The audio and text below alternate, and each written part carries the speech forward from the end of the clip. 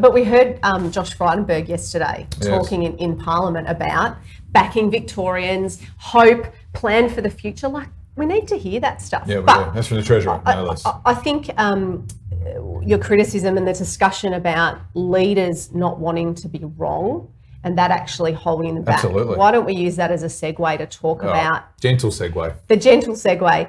Let's talk about what we can control as business owners. Well, we know what we can't control is everything we just talked about. So let's just sweep that over to one side. We briefly mentioned last week about creating an interim strategy. Now, let's say that your business has a good strategy or it doesn't have a good strategy. It's largely irrelevant to what we're talking about today. We're talking about an interim strategy. And what we're really talking about is we can't do anything about these big macro things. So let's start working out our 1 and 2 and 4 and 6 week interim strategy plans. Yes. There's a very good chance that some of your EPs is going walkabout again. There's a very good chance that some of your staff working from home or stood down or whatever it might be are not in a very good headspace right now and are feeling a bit lost, as many would be. There's an opportunity to say, right, let's get a blank sheet of paper. Yes. Let's work out what our priorities are for the next 1, 2, 4, 6 weeks. Yes. And then a bigger one now to Christmas. Like the mouse with the big piece of cheese, just small bites. You use the mouse with the cheese with me a lot because you know that I try to eat the whole cheese and you say, just nibble. So yes, the mouse with the cheese. We'll call it that. Because we can't, I don't think we can make decisions about 6 months and 12 months time. We just look at what's in front of you. But you can't just leave your staff for the next 4 weeks and just hope that they're going to be... make an assessment and have short-term... Switch back on. Short-term strategies. That's exactly right. So the 4 pillars of all founders. Yes. The 4 pillars of all founders. Lead unashamedly your way. What does that mean?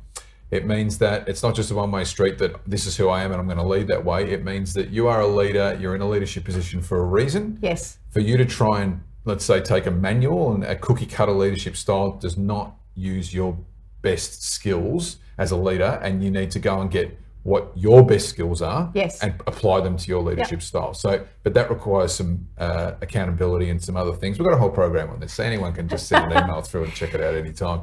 But that's really important now more than ever. Your style now is important. Yes, and I think making sure that your teams know that you are authentic, that you're being honest. That if Laura Racky walked into her team today and you weren't being yourself and you were sort of reading out of a manual, this is what you do in a crisis, your team is instantly like, what's going on? Yeah. They know, right? They instantly know. So I think you have to be very authentic and, like I said a bit last week, vulnerable. The next one is keeping your promises.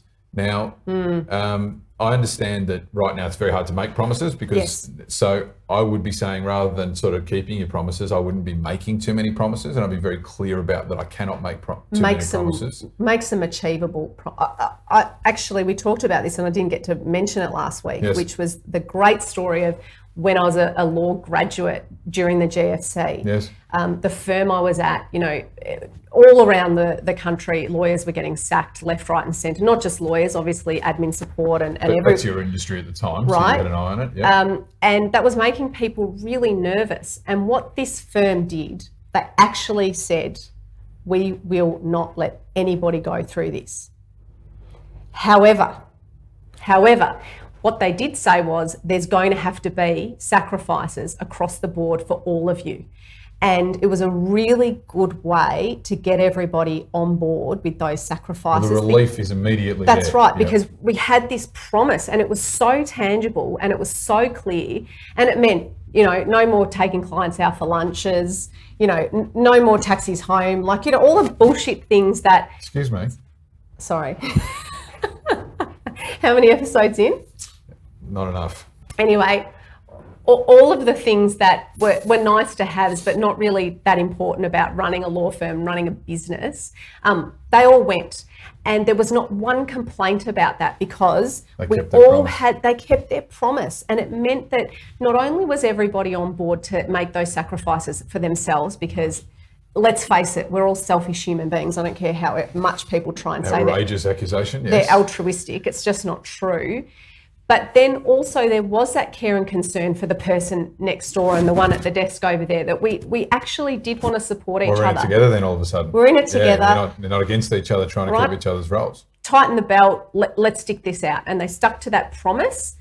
pay freezes, the works. Everyone just accepted it, and it created this brilliant loyalty in the business. So that, to me, when you talk about promises, that always just comes up to me, that the business made that promise and it bent every sale to keep it, and it meant so much to the people in that business. Now, if they make that same promise and then the next week cut 20% of the staff, right? Good luck to you. Your company is over. Well, the other 80% are just going to be waiting for. That's right. They're all going to be looking. Well, they'll be looking for another job. They exactly will. In advance. Where else would they go?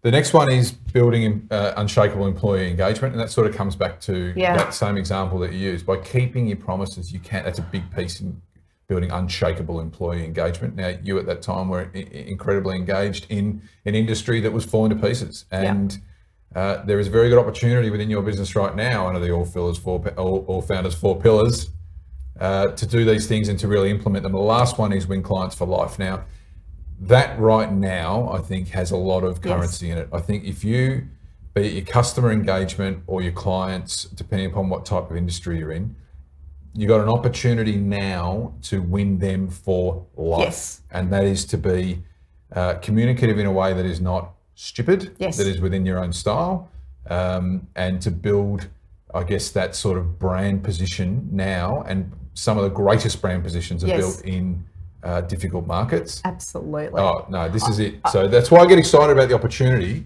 about that sort of thing, but those 4 pillars. I worked with a partner and he said this, made this statement to a client in a meeting once that resonated. And he actually, and again, through a crisis, the client's crisis. And he actually said, "We are sailing into the bay with you." And I like it. It's a good one. Is it copyrighted? And it's not just it can't just be hyperbole, but the reality is that if you work with your clients to get them through the other side.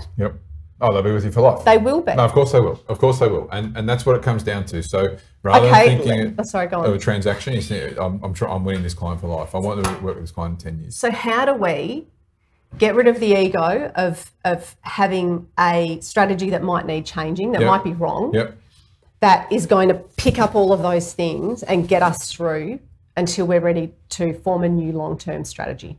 Well, like I said last week, you have to decide where you're going to go. You have to make a decision. So you can't just wait and hope that you can run out the clock over the next little while. Your people are going to be very, very nervous right now and tiptoeing around, not sure about their own future, let alone they've got their own personal challenges in their lives as well. The main value of it is that it settles the horses. The first things first is to settle the horses, right? And then the second thing, second, is to start giving people something to go at. Right? To give them something to chase.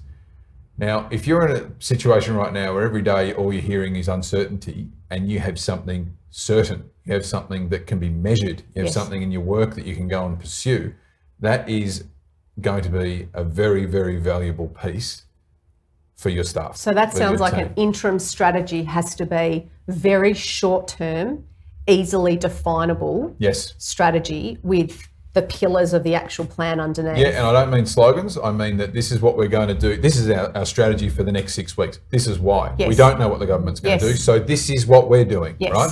We're going to have a 2-week review and we're going to change it if we have to. This is where we're going, team. Let's go. So for example, our strategy is going to be to win clients for life, for example, in the next 6 weeks. And then the pillars under that is constant request for feedback for clients. Meet with clients, ask them what they need right now. Make sure you're meeting every deadline. Whatever it is, then your team know, here's my KPIs, and the end goal is to win these clients for life. That's it. And we've got 6 weeks to do it. That is exactly right. That is incredibly motivating and empowering.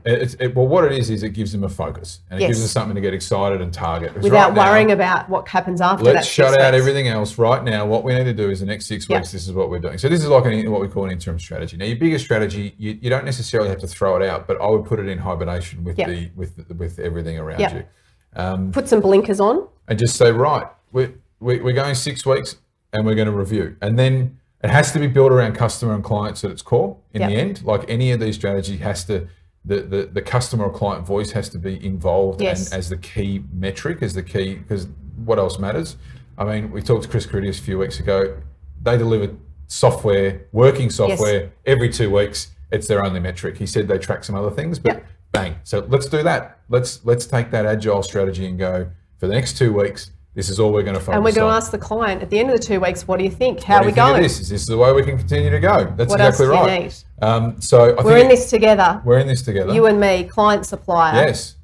And let's get both our businesses over this hump. That's it. Yeah. Because we can't rely on the boat to come and save us. We're going to have to go and get it. Yep. So that's sort of the value of it, and it can be bold. The final thing I'll say in this is it can be bold, and I would be unafraid, because what's the worst that happens? It doesn't matter. You're giving people something to chase. And you can say at the end of the 4 weeks, you know what, that wasn't the right approach. But we tried. We did it. Let's change it. And this is what we need to see from Andrews. So that's all we've got left for today. Oh, super producer Rick yelling in my ear. He never yells, actually. But thank you, Laura Racky. We had a Racky rant in there. I don't know if we solved anything today. Good luck, everyone, for the next little while. Interim strategy, get it done. And we look forward to seeing you all next week.